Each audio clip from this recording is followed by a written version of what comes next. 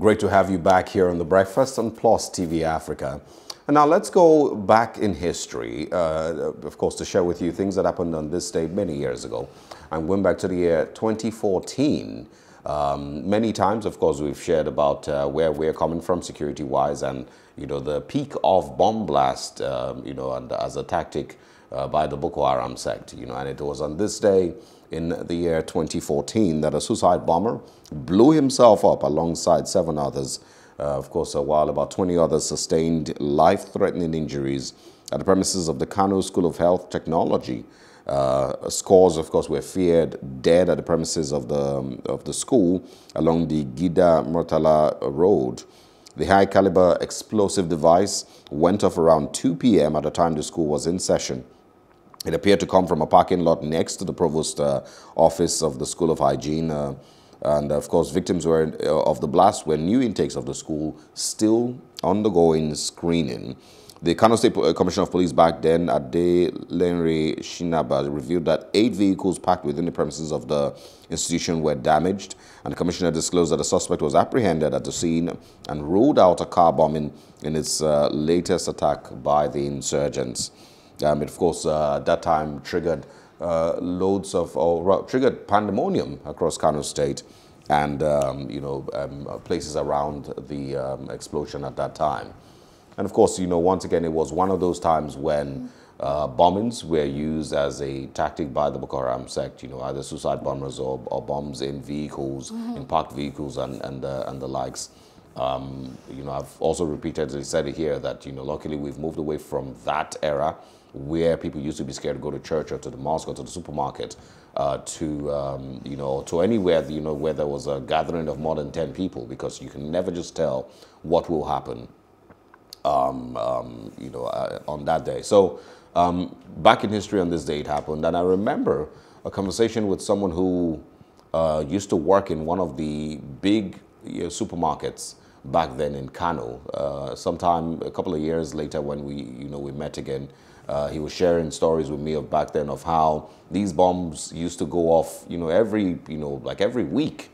Not very many of them were reported by the news, and it was almost a weekly occurrence for him to be at work, hear a bomb explode, and then see government agencies come, to pack dead bodies and to clean up, the mess and all of that. And it seemed like a daily occurrence. You might be in the office and you hear a large explosion somewhere down the road to tell you that another bomb has, exploded. So the Nigerian government either has been able to defeat the Boko Haram on that, on that level where they can no longer make these IEDs, they can no longer, pull together, suicide bombers, they can no longer use that tactic to, affect Nigerians. Either that, or they simply have just changed strategy completely and have now, turned into, bandits and the likes. Just unfortunate is what occurred in this day in history. Yeah, really, really sad. 7 people dead, about 20 others sustained injuries. And these were people who had just resumed school. They were just undergoing screening, It's terrible that we still have security challenges, even though in different dimensions. Yeah, absolutely. The next story takes us to Thailand, 2018, June the 23rd. And it all began with a birthday. So 12 students, so 12 young boys, and their assistant coach. These boys were aged from 11 to about, 16. Their coach was a 25-year-old, man. So these 12 boys and their assistant coach, 13 of them, they wanted to explore their city, right? It was the birthday of one of the boys, and usually they would, take a stroll, explore the forest, explore that mountain area. It wasn't anything new. So on that birthday, they decided to do just that. So they explored, they went too far in, and then there was flash floods. They wanted to take shelter, so they ran into a cave. But the sad thing is it's been raining for days, so there was this cave in, it caved in and they were basically trapped inside. Just so they can get shelter, they crawled further deep into the cave, and they were not found until 2 weeks later. It was a very, very, shocking situation. It drew worldwide attention because lots of people were deployed to find them. There were Navy SEALs, there were divers, policemen, sniffer dogs, vigilante groups. village officials, the police. It was just a lot trying to save these men. The good thing was their 25-year-old coach, you know, understood meditation techniques. He had been a monk, so he was able to teach them how to, you know, breathe with limited air, how to just remain calm. They had carried some water with them. So for 2 weeks, they were there without food. It was just a very, very sad situation. It drew worldwide attention, like I mentioned. People were praying for them. You know, all the deployments, you know, globally, just to make sure that those boys were found home, and eventually they were rescued. 2 weeks later, they were taken to the hospital, they received treatment, you know, they got food and water and were reunited with their families. So they had sent Amotekun, they found them faster, but Oh sadly God. they couldn't.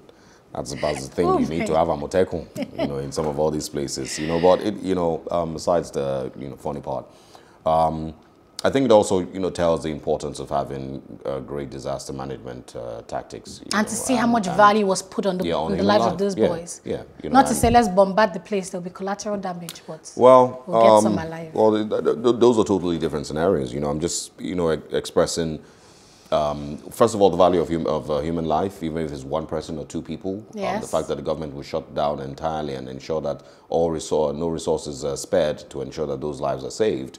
And also, you know, being able to have the facilities to ensure that, you know, they are also rescued. I hope that we can get there, you know, as a country and be able to value every single Nigerian life, regardless of where they go or what they are or what tribe they are from, and ensure that every life is saved. And that's, you know, a message to them, actually. All right, stay with us. We're, of course, going into our first major conversation for today. We're going to be speaking about the sentencing of Farouk Lawan, who has been found guilty of bribery of $500,000 in the year 2012, 9 years after, has been sentenced to 7 years imprisonment. And we're getting into that conversation right after this short break.